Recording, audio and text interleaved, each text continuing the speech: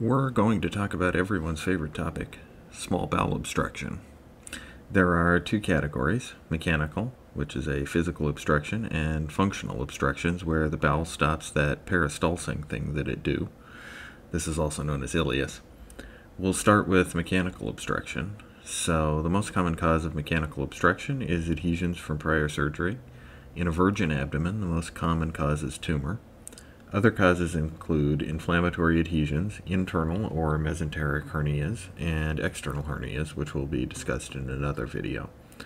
Volvulus, Crohn's disease, strictures, gallstone ileus, and in children, intussusception are other causes.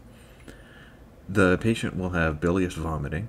Feculent vomiting is associated with a large bowel obstruction, which I'll discuss in another video. They may have diffuse colicky abdominal pain that worsens as the peristaltic wave moves towards the obstruction. Obstipation indicates a complete obstruction.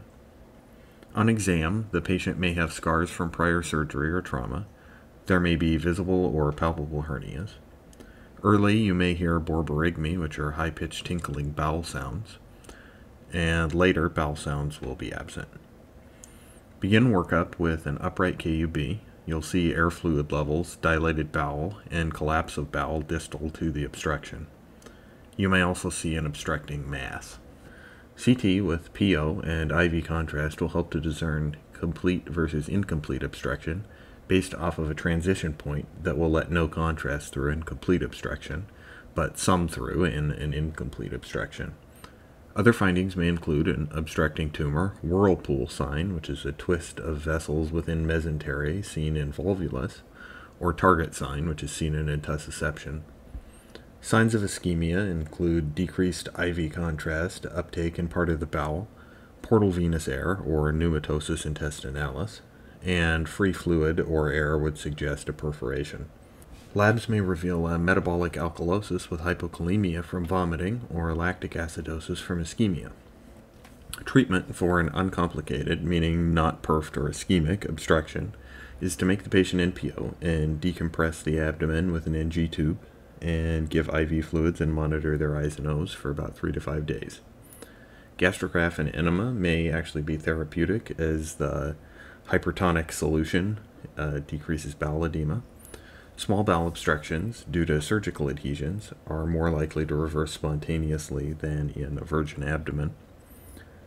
You need to go to surgery if it's unresolved after 3 to 5 days, or if peritoneal signs develop, such as a fever, leukocytosis, tachycardia, worsening abdominal pain, rebound tenderness, and involuntary guarding. Complicated mechanical bowel obstructions get the same medical treatment as above, but go to surgery emergently. Closed loop obstructions, which appear as tube obstructions on CT, are likely due to a volvulus and go to surgery emergently as well. Now let's switch gears and talk about functional small bowel obstruction, or ileus. This is caused by abdominal surgery or infection, hemoperitoneum from surgery or trauma, electrolyte abnormalities like hypokalemia or hypomagnesemia, uremia, atherosclerosis, late diabetes mellitus, some neurological diseases such as Parkinson's, and drugs like opiates, anticholinergics, TCAs, antipsychotics, antihistamines, antiemetics that decrease motility, calcium channel blockers, and muscle relaxants. The patient will present with diffuse continuous abdominal pain and vomiting. They won't have borborygmi or any bowel sounds for that matter. They'll be distended. You'll work up similar to a mechanical obstruction. You'll get an upright KUB, which will show diffuse dilation with air in the rectum. The patient may have signs of an underlying etiology, such as hypokalemia or leukocytosis, and small bowel follow-through may help you to differentiate from mechanical small bowel obstruction.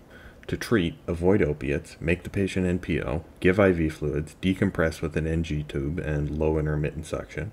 It's all about that suction. Monitor CMPs and CBCs, and again, go to surgery if peritoneal signs develop. Also, you want to treat the underlying cause and get that patient's hiney up out of bed. Thanks for watching. Please like, comment, share, subscribe, and hit that notification bell for more videos like this one. Remember, if you don't want to miss it, look below and click it.